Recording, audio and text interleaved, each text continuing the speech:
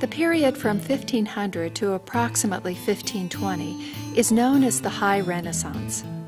During this brief time, Leonardo da Vinci, Michelangelo, and Raphael overshadowed all other artists. Through their brilliant innovations and dazzling creations, the lofty ideals of Renaissance humanism would be fulfilled. The Renaissance era was characterized by an insatiable desire for knowledge, particularly knowledge of Greek and Roman culture. Now, although loose ties between East and West had been maintained since the Greco-Roman era, the Turkish threat during the 14th century served to tighten the bond between the two. In an effort to obtain Italian support against the Ottomans, the Byzantine emperor sent Manuel Chrysoloras to Italy as a diplomat in 1397. This Greek scholar eventually settled in Florence, where he began teaching Greek and translating the works of Plato and Homer. Thus, it was Chrysoloras who sparked the desire for classical learning that spread throughout Italy and up into the northern countries as well. The works of Erasmus and Raphael vividly illustrate the geographic span of the movement and its unique connection with the Church. Both endeavored in their work to reconcile Christianity, which they devoutly believed, with classical philosophy, which they had come to admire. Erasmus was an Augustinian monk who, like the founder of his order, sought to reconcile Plato's metaphysical concepts with the doctrines of the Roman Church. Erasmus' admiration of Greek and Roman culture inspired his textual and linguistic study. The fruit of his labors was a wide range of improved or first edition translations of classical, patristic, and biblical texts. This unique scholar's linguistic genius, coupled with his creative gift for satire, made him both popular and influential. Through his satires, Erasmus undermined the authority of Rome's ecclesiastical system, while his biblical scholarship and translation work inspired a return to the authority of Scripture, foreshadowing the Reformation in the years ahead. As one anonymous epigram of the era aptly noted, Erasmus laid the egg that Luther hatched.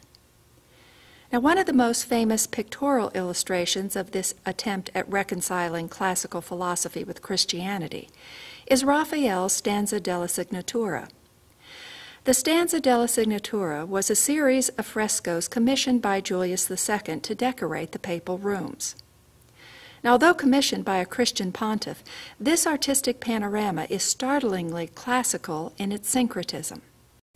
The fresco in the series that most clearly mirrors the Renaissance era's admiration of secular antiquity is the School of Athens. At the center of the work, Raphael places the two most revered Greek philosophers, Plato and Aristotle. These classical philosophers both looked to human rationality as a means of answering life's most important questions. Their differing conclusions, however, produced a continuing conflict between the man of pure reason, embodied in Plato's idealism, and the man of pure science, embodied in Aristotle's materialism. Raphael visualizes this conflict through each figure's gesture. Plato, the idealist, points to the heavens, emphasizing his transcendental philosophy of the mind. Beside him, Aristotle stands, hand outstretched, palm downward, symbolizing his emphasis on the material world. The book each scholar holds serves to further highlight each man's focus. Plato holds his Timaeus, and Aristotle his Ethics. The supporting characters Raphael includes are equally important. In the lower left register, we see Pythagoras, Parmenides, and Epicurus. These three, along with Heraclitus, pictured in the foreground writing on a block of stone, represent four of the five pre-Socratic schools of thought, which sought to investigate the natural world and man's place in it. In the lower right register, Raphael pictures Ptolemy, Zoroaster, and Euclid, three astronomers who embodied the ancient world's attempt to unravel the riddles of the universe and to explain that which transcends the material. Another fascinating detail is that Raphael creatively merges the past and the present by using his contemporaries as models. For example, He models Plato after Leonardo da Vinci, Euclid after the architect Bramante, and the brooding Heraclitus after the enigmatic genius Michelangelo. Raphael also paints himself interacting with Ptolemy and Zoroaster. In so doing, he highlights the changing role of the artist during the era. No longer viewed as mere craftsmen, artists, like ancient philosophers, were beginning to congregate to discuss and share ideas about the world, about art, and about the interaction of the two. If Raphael's paintings reflect the philosophic concepts and artistic tastes that shaped the time, Leonardo's life and work highlight the technical innovations of the period, innovations that would take Western art to a new level. As the architect biographer Vasari notes, Leonardo was the consummate Renaissance man. In Lives of the Artist, Vasari writes that the most heavenly gifts seem to be showered on certain human beings. Sometimes supernaturally, marvelously, they all congregate in one individual. Beauty, grace, and talent are combined in such bounty that whatever that man undertakes, he outdistances all other men and proves himself to be specially endowed by the hand of God. This was seen and acknowledged by all men in the case of Leonardo da Vinci. Now, it is certainly true that Leonardo's versatility and talent were extraordinary. Ironically, his frenetic imagination also made it difficult for him to finish many of the projects he started. His notebooks, many of which are now in the Royal Library at Windsor, are filled with thousands of detailed drawings and meticulous notes on botany, weaponry, flying machines, and, of course, anatomy. According to Leonardo, a painter, above all, must keep his mind as clear as the surface of a mirror. Now, despite Leonardo's pervasive influence as an artist, his paintings are relatively few. This familiar masterpiece typifies his innovative approach to composition and his fresh presentation of traditional themes. In The Last Supper, Da Vinci isolates Christ at the center of the picture.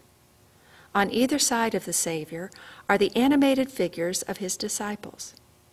The dynamic groupings focus our attention on the contrast between Christ's serenity and the disciples' agitation, enlivening that moment of high drama in which the Son of God, on the eve of his crucifixion, names his betrayer. Now, historical records confirm that this work took years to complete. According to some sources, the reason for the delay was Leonardo's mercurial work habits. On some days, he would paint from dawn till dusk without a break. At other times, he would be absent most of the day. Then, toward evening, he would burst into the monastery, climb the scaffolding, complete a few brushstrokes, and scamper out again. Then there were days when he would come just to sit before the mural, staring at the work. As may be guessed, the leading monk at the monastery was on more than one occasion livid at such delays. But Leonardo seemed oblivious to his ire. When the last face, that of Judas, was finally completed, the whole brotherhood breathed a sigh of relief. Unlike Da Vinci, Michelangelo was obsessively disciplined in his work. "Genius is eternal patience," he once wrote. Now, early in his career, the young Michelangelo was befriended by Lorenzo de' Medici. Lorenzo's impressive collection of classical antiquities ignited a passion in the young artist for sculpture. Michelangelo would go on to excel in architecture and painting as well, serving 9 popes in the process. Although many consider his series of frescoes for the Sistine Chapel his crowning achievement, he always viewed himself as a sculptor. Although this Pietà was done in Michelangelo's youth, it is a work of mature artistry, ripe in physical beauty and rich in Christian theme. The artist's concentration on what he termed the heart's image created within the work compelling paradoxes. For example, though dead, the distended veins in the Savior's hand yet pulse with life, and Mary, traditionally portrayed disfigured by grief, is here the picture of pensive tranquility. Now, when commissioned, Michelangelo promised to carve the finest work in marble which Rome can show. He succeeded. In Michelangelo's statues, the Renaissance ideal reaches perfection. Some have speculated that the artist's obsession with beauty was in part due to his dissatisfaction with his own appearance. He once remarked, "I consider myself so ugly. My face inspires fear."